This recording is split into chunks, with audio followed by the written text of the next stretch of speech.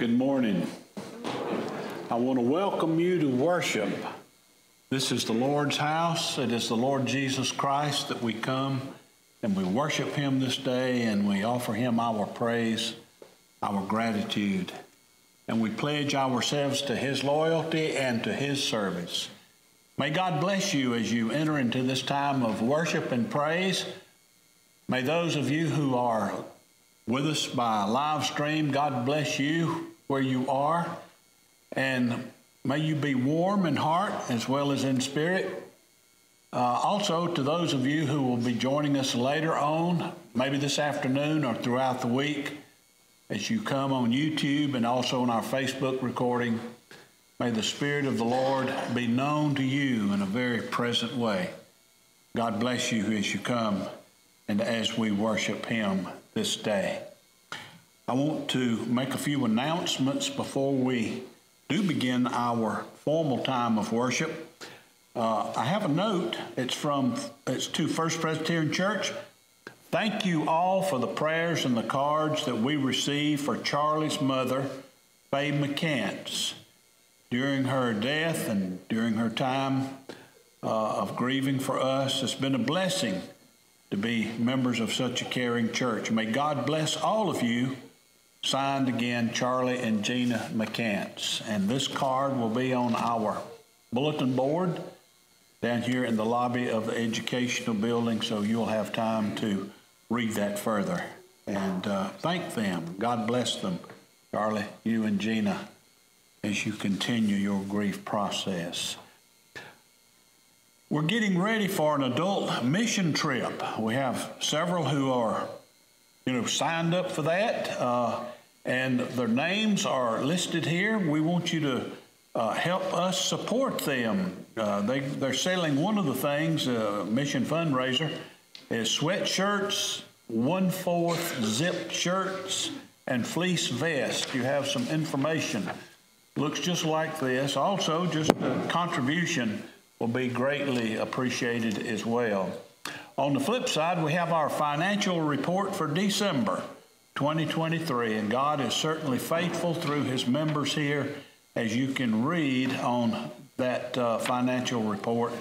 He blesses us in so many wonderful and marvelous ways. Down at Shady Grove Baptist Church, the first Saturday, February the 3rd, 10 o'clock in the morning. This will be for an hour or maybe a little over an hour, not much longer. We have an Alzheimer's and workshop that's going to be down there. It's every month, the first Saturday. There's a schedule here. You can read about that, and I think it would be greatly beneficial to all of us. Some of you know Tammy Mosteller. She lived here in our community for a good while, and she is the one who works in this field and will be presenting this information as an educator, nurse educator with us. So no cost, but just be aware that resource is available for you.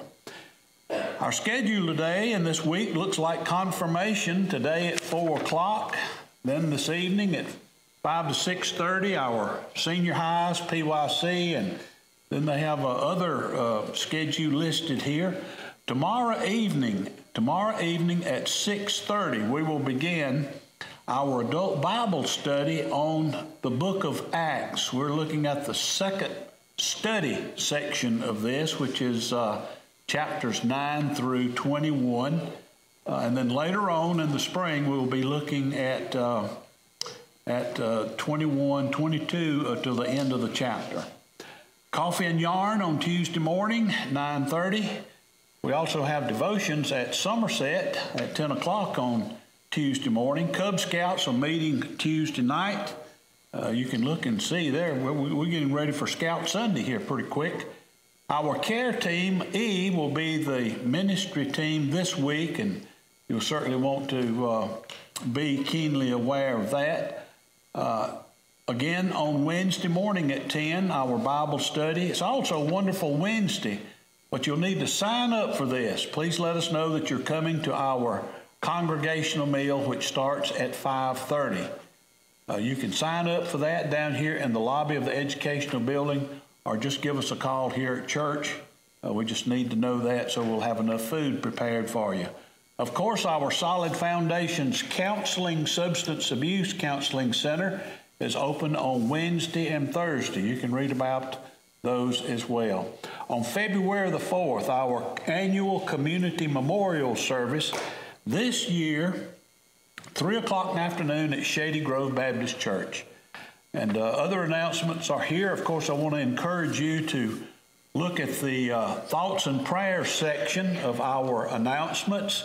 They include members of our church. They include our shut-ins, friends and family of our church members, our military, and other things, ministries to pray for. Especially, we lift out every week our partnership church in Guatemala, the Golgotha Presbyterian Church, and of course those dealing with substance abuse addictions.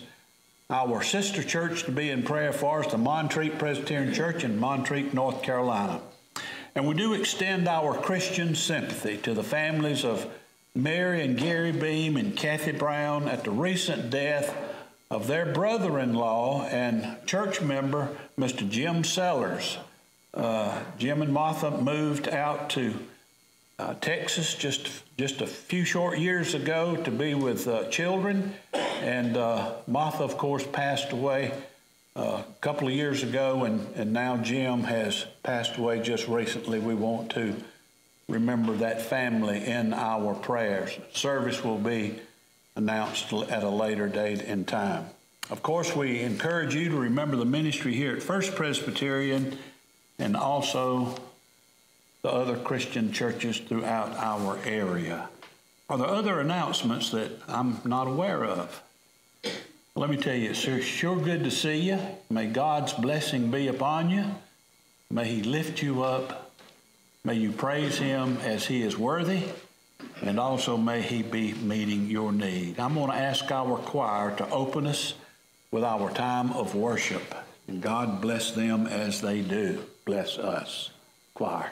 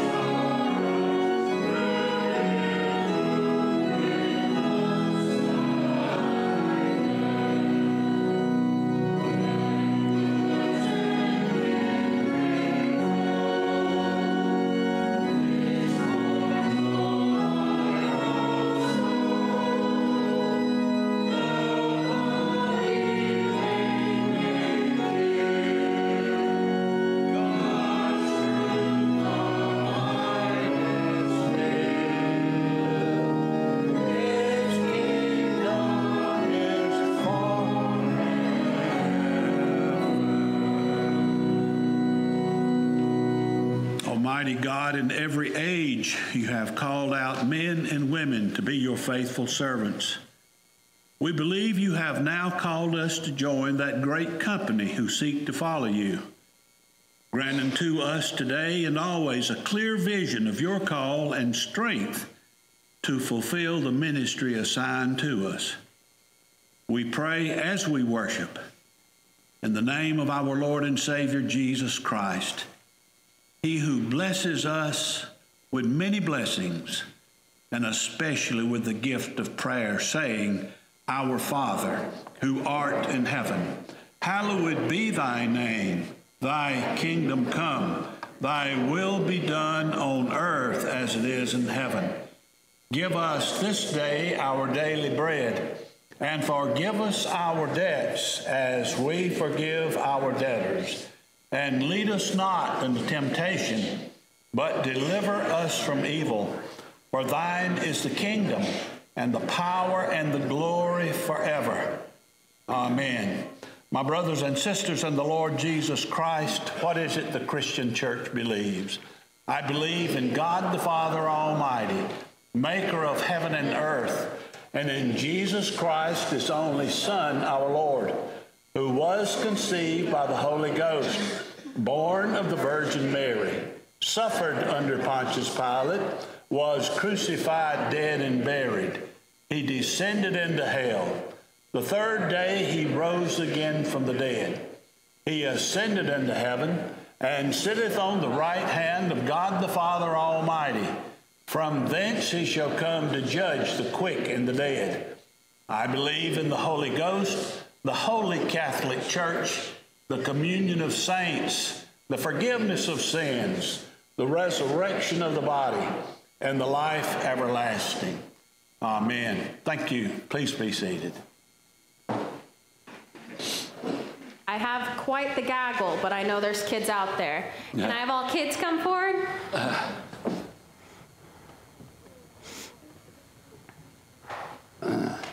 Okay, so I'm going to need your help telling the story today, okay? Just find a spot. I know there's jackets. I know we can move some stuff.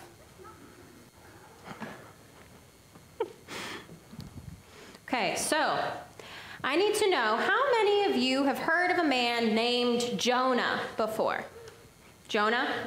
Have you heard of a man named Jonah? So Jonah was a prophet of God. He would listen to God and tell the people what God said. One day, God said to Jonah, "Go to the city of Nineveh and tell the people who live there that they are very wicked people and that they need to change their lives." Jonah did not want to go to Nineveh. Show me how you would tell God no. Can you show me? No. No. You show me, yes, using sign language? No.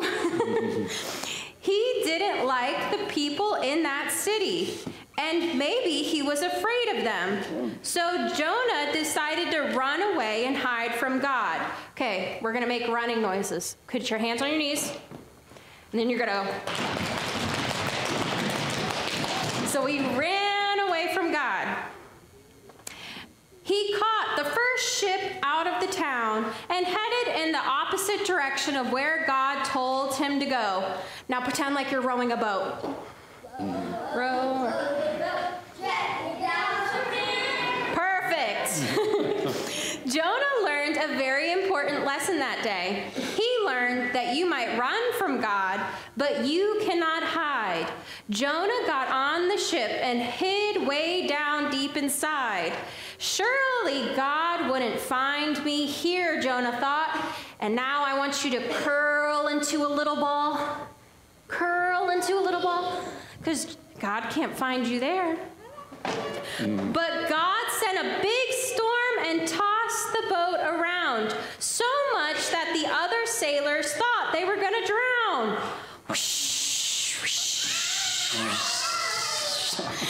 They found Jonah at the bottom of the ship.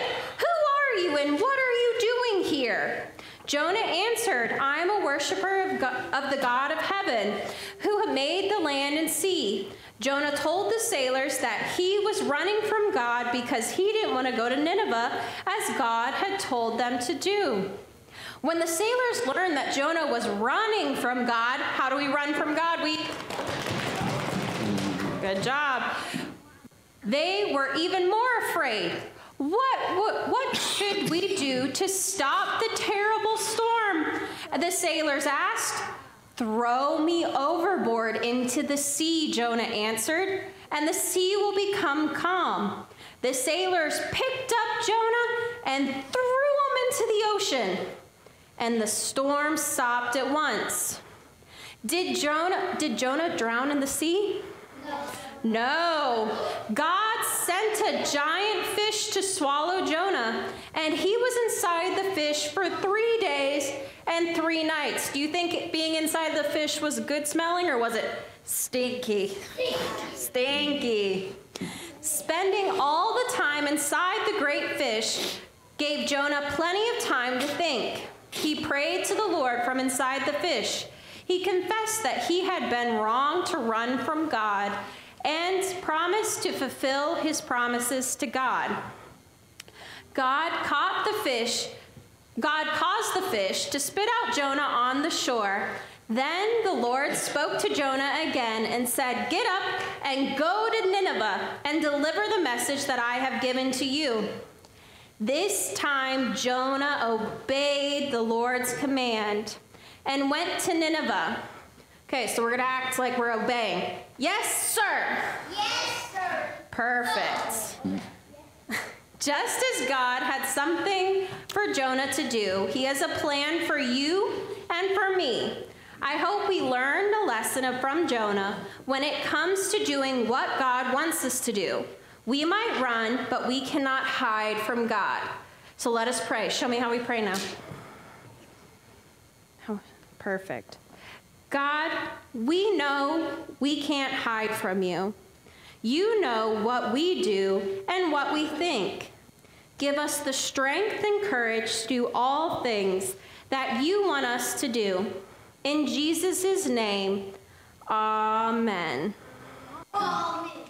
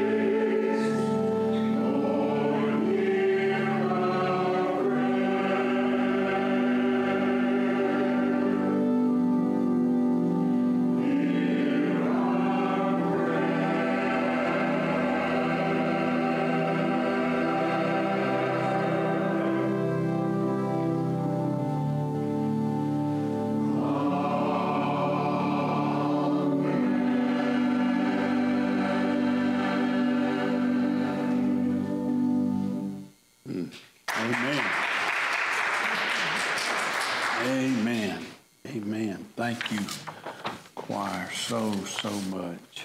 One of those hymns that you actually feel like just saying as the pastor of a church, okay, amen, let's pass the plate and we'll all go home.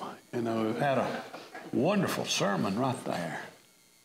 I want to ask you to prepare your hearts right now as we come consciously into the presence of the Lord.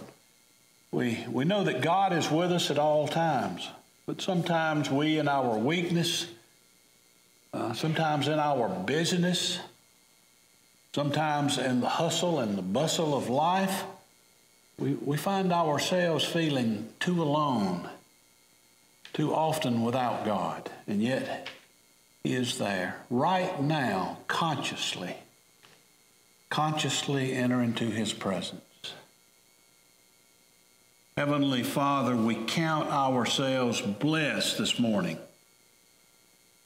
For we, as believers in and followers of the Lord Jesus Christ, enjoy this precious privilege of coming to you in a conscious state of being, conscious state of mind,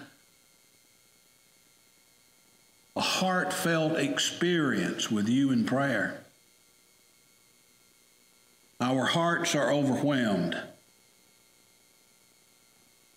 But too, we're saddened to realize that this is not true of all people. We wish that all people everywhere would become followers of the Lord Jesus Christ. And we believe that although the world would not be perfect, not until you come, until you establish your kingdom anew, that it certainly would be a more peaceful world, a place where we could live in harmony, and a place where we could enjoy you so much in the now as we're going to in our perfection to come. Lord, many of us confess that we know this to be true, but yet we lack the zeal when it comes to praying for folks who have yet to come to faith in Jesus Christ. We confess that sometimes we lack the faith and the power of your name to answer our prayers. Your word tells us that even while we were yet lost in our sin, you died for us. You made it righteousness before our very lives and in our lives, even when we were in our sin. Lord, we pray this morning that for any of those sins that are left bare before you now,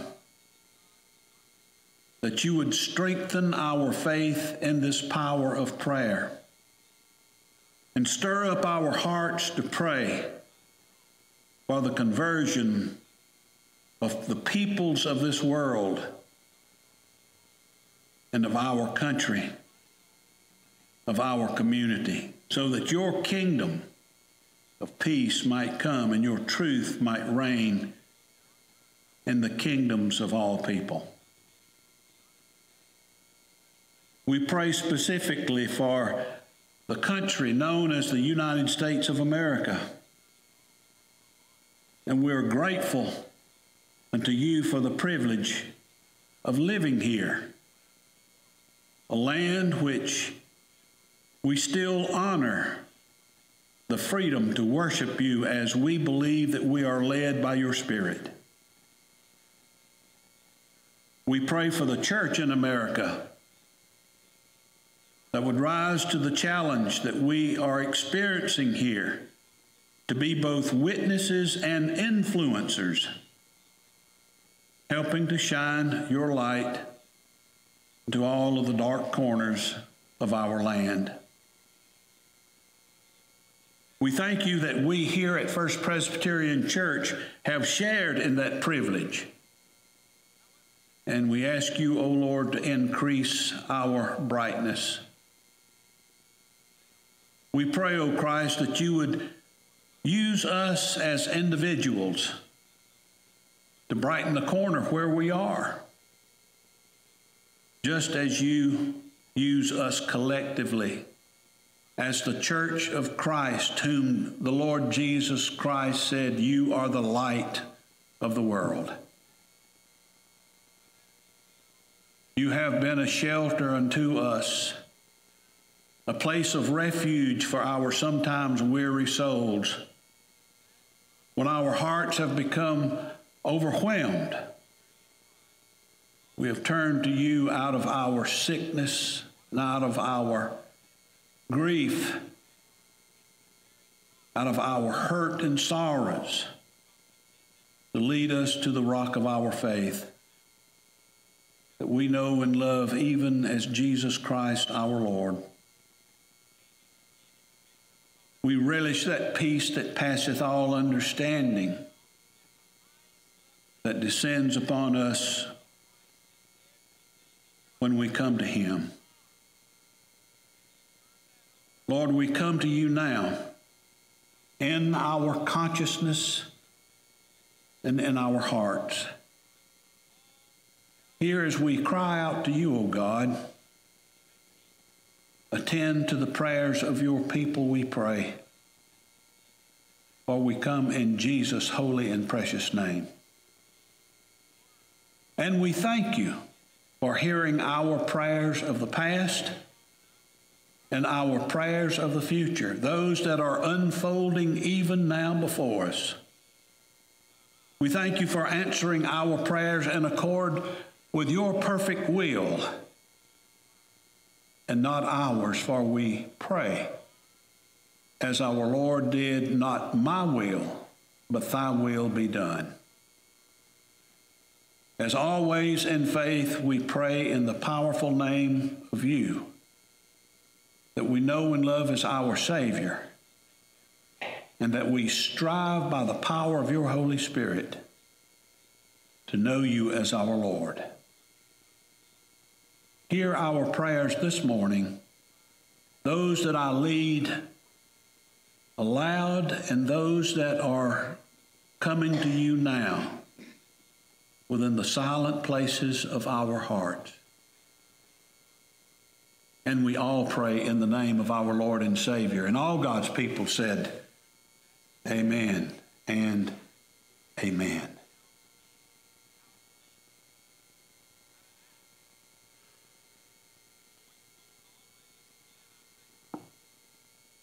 In Matthew chapter 6, verse 21,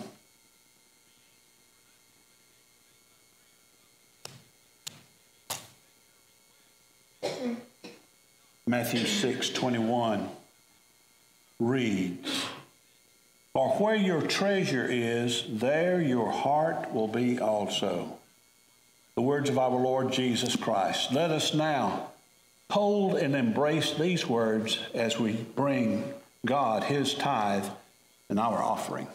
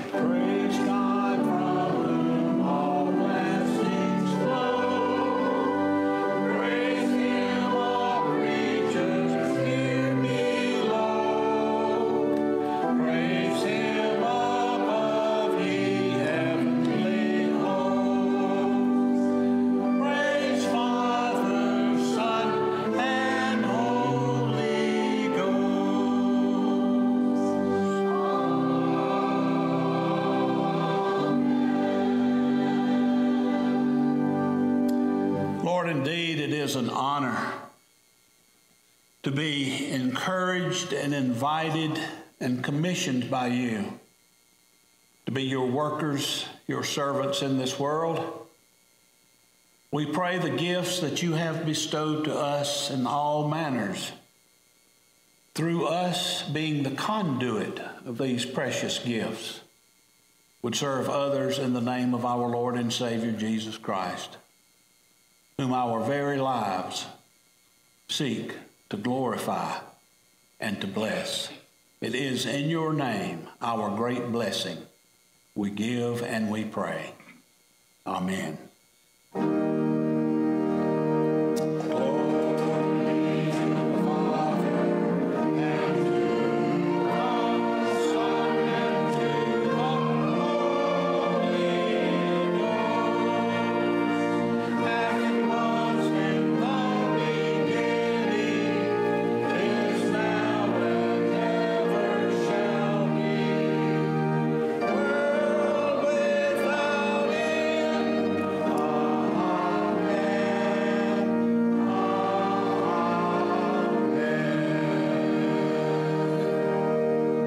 Thank you. Please be seated.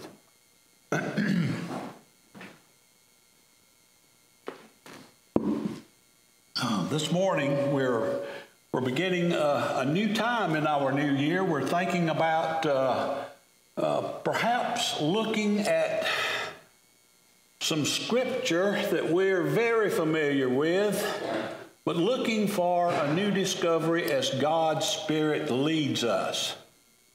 And this morning, we're looking at that gift of prayer, which is very powerful. You know, God has given you and me tremendous powers. And those powers can come through the gift of prayer, one of his most precious gifts. It can come through this choice that we could make to either bless or curse people. God has given us that power. We choose to follow his guidance by blessing others.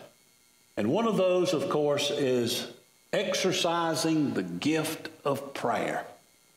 And this morning, to begin our teaching, we're going to be looking at a couple of passages concerning prayer. One in Acts chapter 12, verses 1 through 11. And then over in the epistle of James, chapter 5, verses 13 through 18. So you can find that in your Bible or your pew Bible. You can read along silently as I read, or you can just enjoy hearing God's word be read and blessed as you hear it, because I honestly do believe that God always blesses the reading and the hearing of his holy word. We begin our lesson this morning with the book of Acts. Let us listen to the word of God, chapter 12, verses 1 through 11. About that time, King Herod Agrippa began to persecute some believers in the church. He had the apostle James, John's brother, killed with a sword. And when Herod saw how much this pleased the Jewish people, he also arrested Peter. Now, this took place during the Passover celebration. Then he imprisoned him. He placed him under the guard of 4 squads of 4 soldiers each. Herod intended to bring Peter out for public trial over the Passover. But while Peter was in prison, the church prayed for him very earnestly. The night before Peter was to be placed on trial, he was asleep, fastened with 2 chains between 2 soldiers. Others stood guard at the prison gate, when suddenly there was a bright light in the cell, and an angel of the Lord stood before Peter. The angel struck him on the side to awaken him and said, "Quick, get up!" And the chains fell off of his wrist. Then the angel told him, "Get dressed and put your sandals on." And he did. "Now put on your coat and follow me," the angel ordered. So Peter left the cell following the angel, but all the time he thought it was a vision.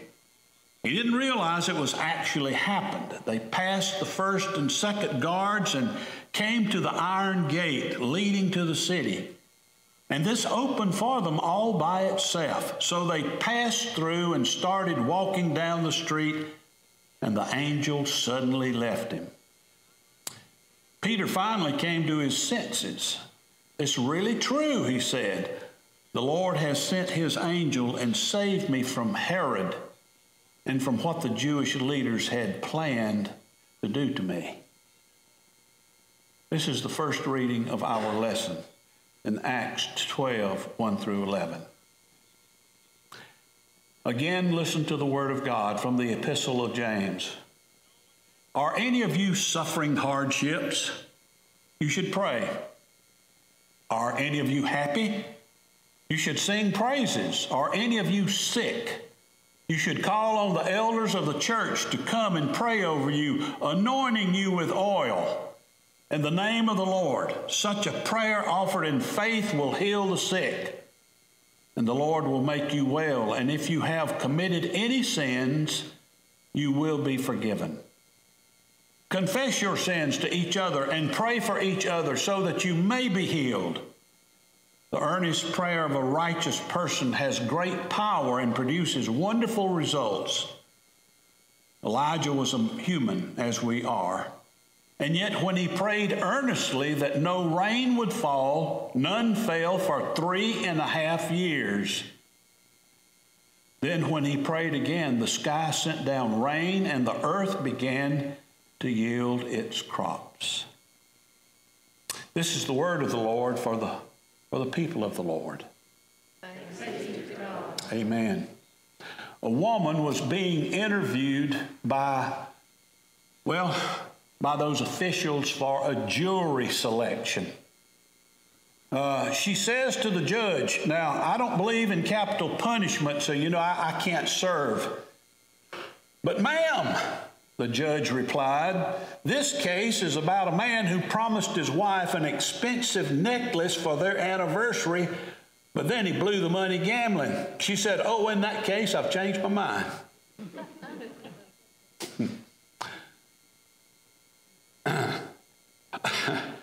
Although you and I change our minds on an almost continual basis, it might be interesting as we begin to think and look at prayer, this question: does God ever change his mind? Does God ever change his mind? Although you and I change our minds on an almost continual basis, it might be interesting to consider whether or not God ever changes his mind. Now, some of you might be ready to throw out some verses on me about Hebrews 13:8. Jesus Christ is the same yesterday, today, and forever. Or in Malachi 3:6, I am the Lord, I do not change. But when we take a good, careful look, when we dig deeper into these verses in their context, we come to understand that the writers are saying that God never changes his character, not his mind. Does God ever change his mind? Well, I guess it depends on your point of view, doesn't it? For those of you who are willing to have your point of view shaped by the Bible, it may surprise and even shock some of you to know that God not only changes his mind, but he often does so at the urging of his people. We began to see this in Genesis chapter 18 when God makes Abraham aware that he has decided to destroy Sodom and Gomorrah. When Abraham hears this, he decides to go to the mat. He hits his knees and before God on behalf of his nephew Lot and for all of those who live in Sodom. Listen, this is what Genesis 18 records. Abraham approached him and said, will you sweep away both the righteous and the wicked? Suppose you find 50 righteous people living there in the city. Will you still sweep it away and not spare it for those sakes? Surely you wouldn't do such a thing, destroying the righteous along with the wicked. Why, you would be treating the righteous and the wicked exactly the same. Surely you wouldn't do that. Should not the judge of all the earth do what is right? And the Lord replied, well, if I find 50 righteous people in Sodom, I'll spare the entire city for their sake. Then Abraham spoke again. Well, since I have begun, let me speak further to my Lord. Even though I am but dust and ashes, suppose there are only 45 righteous people rather than 50. Will you destroy the city for lack of 5? And the Lord said, I will not destroy it if I find 45 righteous people there. Then Abraham pressed further. Suppose there are only 40. And the Lord replied, I will not destroy it for the sake of 40. Excuse me. And you know, Abraham continues his prayer before God. He continues a prayerful bargaining until God agrees to change his mind and save the twin cities, even if as little as 10 righteous people is found. But you know the sad news. There were not 10 even found. The good news is that Abraham's prayer had a great, powerful, and wonderful result for Lot and his family.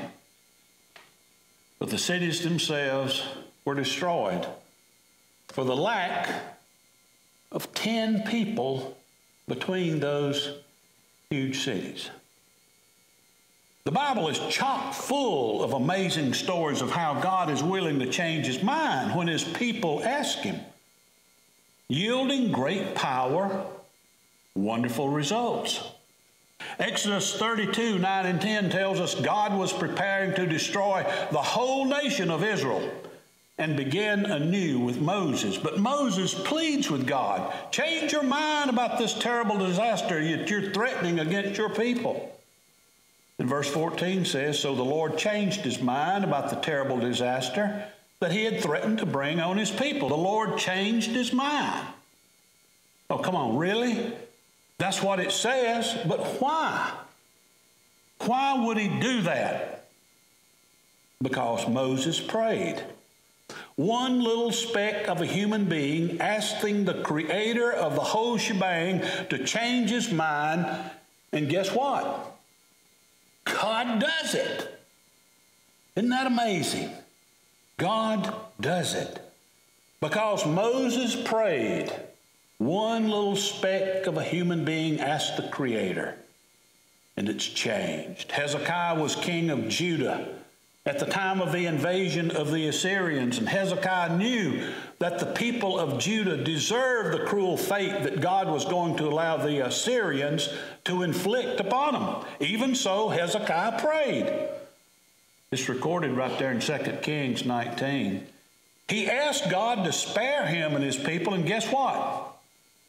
God granted his request, Hezekiah's request. Peter was arrested, imprisoned, waiting trial, being guarded by 16 Roman soldiers. Peter's friend James has been beheaded by Herod for being a leader of the infant church. Everybody knows the same fate awaits Peter. Even so, his friends began to pray earnestly.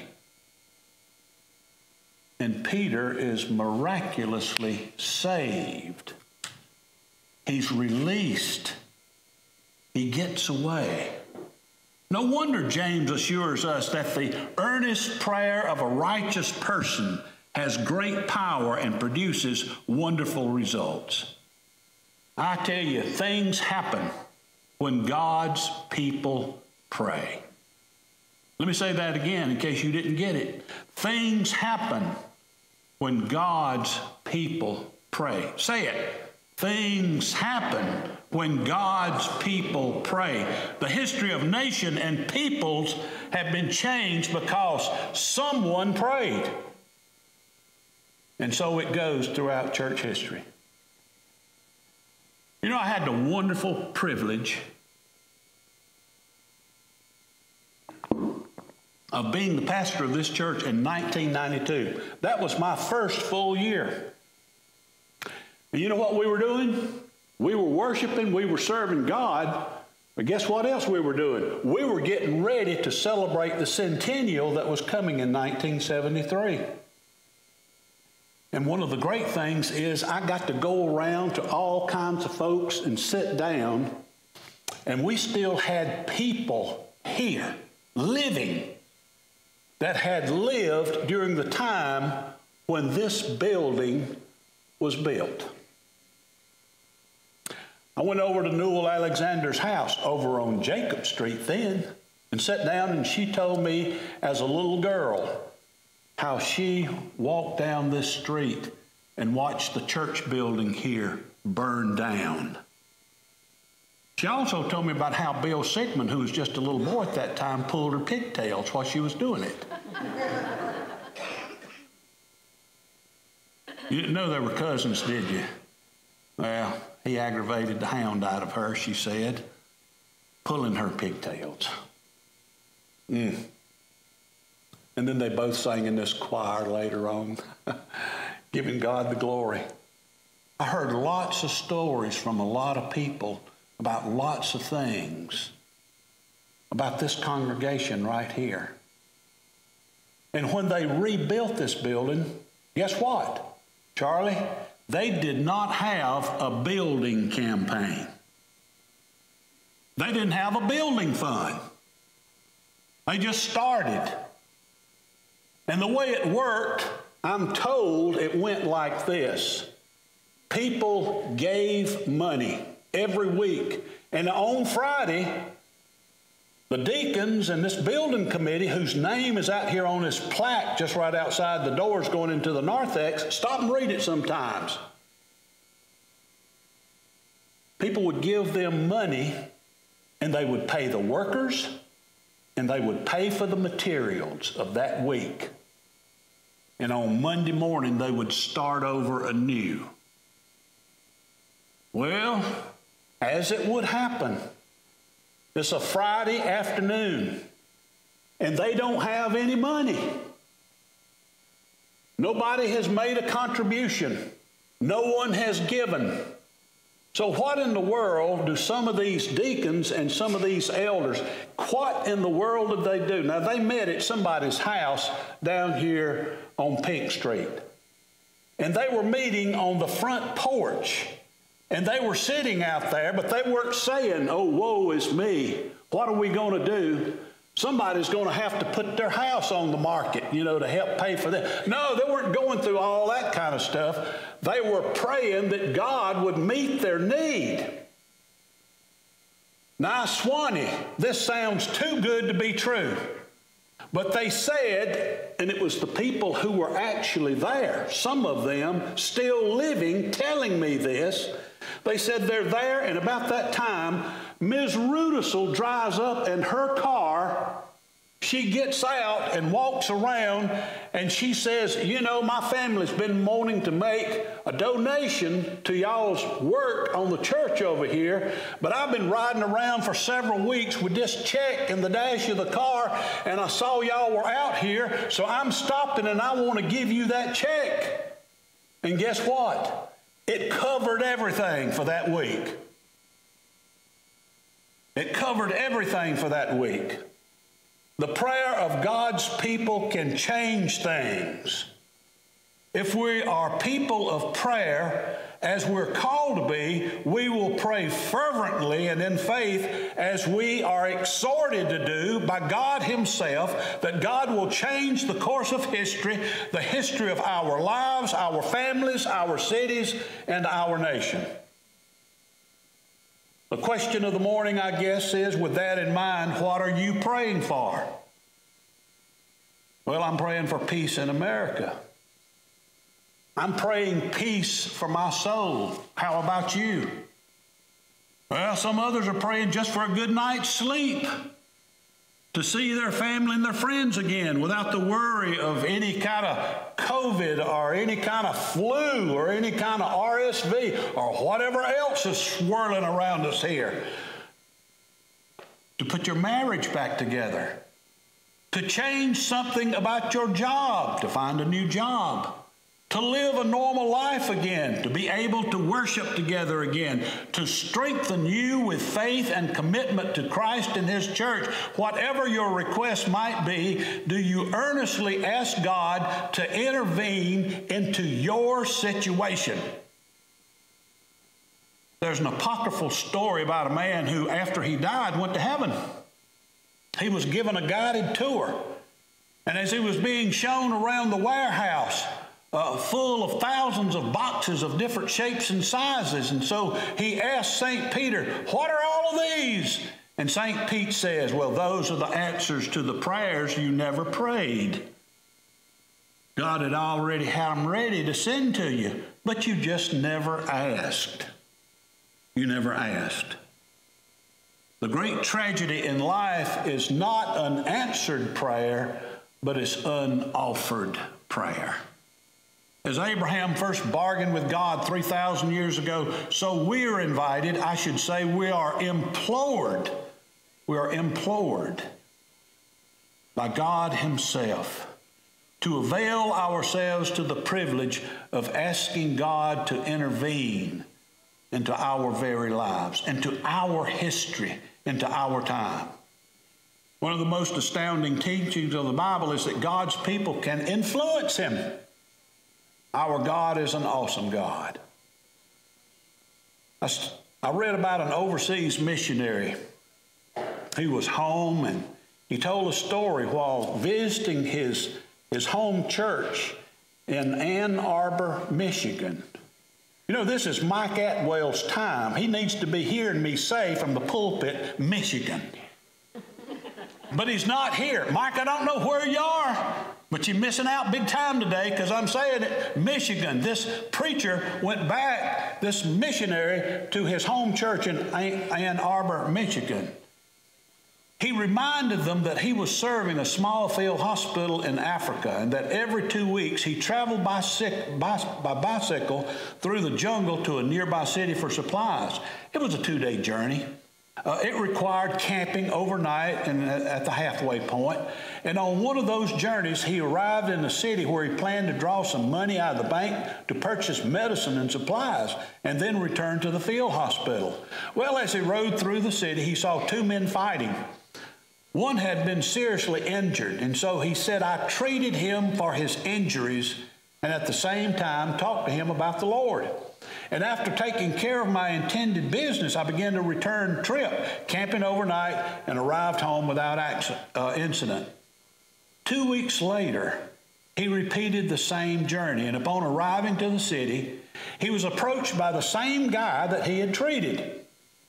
He told me that he had known that I was carrying money and medicine, and he said, some friends and I followed you into the jungle. We planned to kill you and to take your money and your drugs. But just as we were about to move unto your camp, we saw that you were surrounded by 26 armed guards. The missionary laughed and said, well, that was certainly wrong, for he was all alone in the jungle. The young man said, no, sir, my friends also saw them, and we counted them. It was because of those guards that we were afraid, and so we left you alone. We spared you. At this point in the talk, one of the men of that Michigan church interrupted the missionary and began asking if he could tell him the day this happened. And the missionary told the congregation the date, and the man who interrupted began to tell this story. On the night of your incident in Africa, it was morning here, and I was playing a round of golf when I felt the urge to pray for you. In fact, the urging of the Lord was so strong that I called some of the guys to meet me here in the sanctuary to pray for you, and would you Would those men who were with me on that day, would you just please stand up? And the men that had met together and prayed that day stood. And the missionary wasn't concerned with who they were. He was too counting them. Exactly 26. Was it a coincidence? Or was it an answer to prayer? I guess it depends on your point of view. What's yours?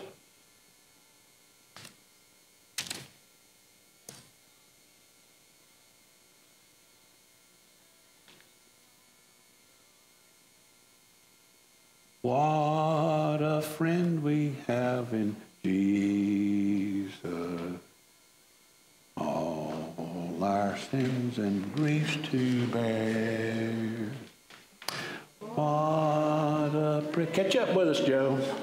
Everything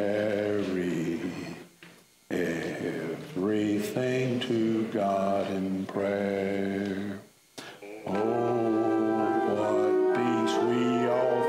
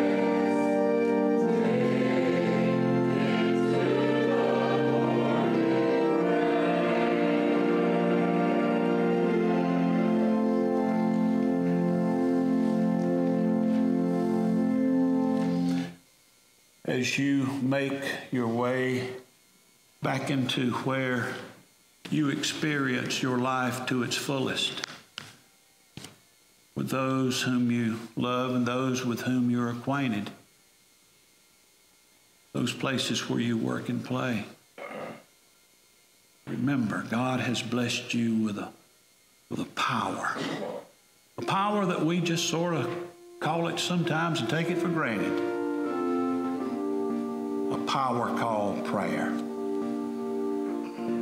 Use it. Don't lose it. Let not there be found boxes of unoffered prayers in your warehouse when you get to heaven. And as you go and as you live, may you go in the grace of our Lord and Savior Jesus Christ, and the love of God, our Heavenly Father, and in the communion of the Holy Spirit.